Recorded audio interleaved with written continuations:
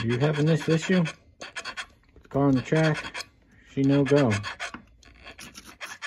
It's likely a problem with your pickup shoes. So let's dig into this car and see what's going on. Get her over on the bench. Okay, so here we have our car. She's not going. I'm thinking clearly something wrong with the pickup shoes. Maybe the tires are too tall. You know, you try and pop the tires off, then she runs. Sometimes if you hold it at the right angle, it'll spin up and run. So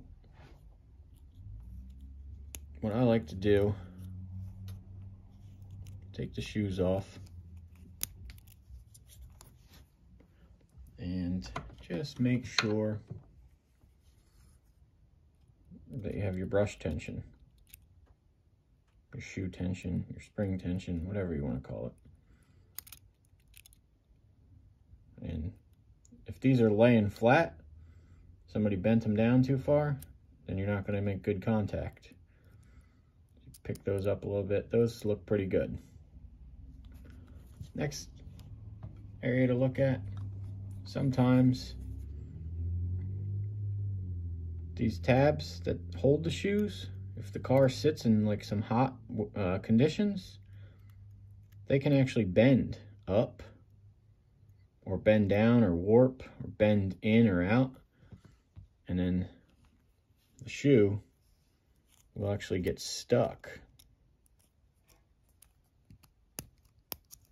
and it won't spring freely if it has too much tension. Another thing to look for is, see how this shoe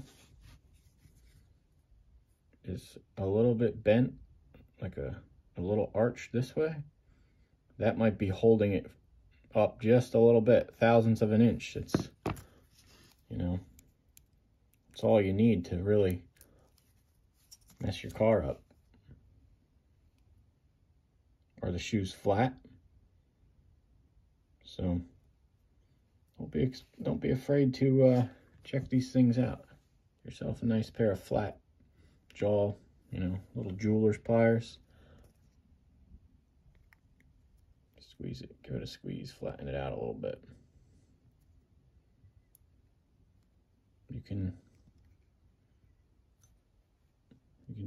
bend it a little more up, a little more length. Give this middle section a squeeze. Make sure that's good and flat. I apologize for my big old meat hook hands. I'm trying to different camera thing here.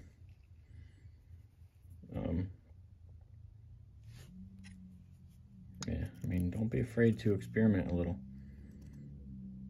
Jaws on there and straighten that out a little bit.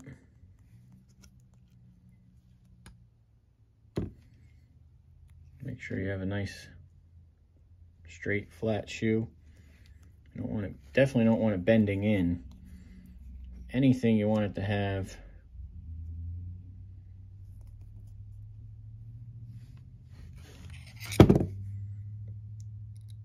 if I can't ever get a shoe straight, I like them to have a little bit of a, not a big arch, but just a little bit of a positive arch. If it bends in, then you could potentially lose a lot of contact. But a nice flat shoe on the rail is what you really want.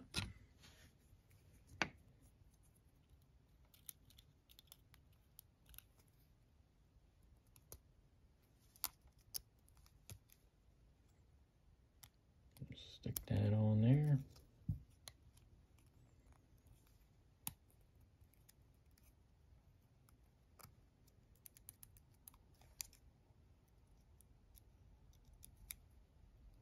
And that's essentially what you want there. Nice free spring, springs back, has some decent tension. You know, too much tension, you're gonna push yourself right out of the slot, but it's a happy medium. Come around to this side. Let's check this shoe out. This one also, same one, has a slight bend to it. I mean, you could do that. You could try and limit the travel. It's more of a T-Jet non-mag thing. But, you know, I guess some guys try and do it with mag cars. Squeeze that. Just make it nice and flat. These little pliers are wonderful for stuff like this. We'll put that one on. These life legs are nice. You don't have to mess with any springs or anything. Kind of like a nice old Tyco.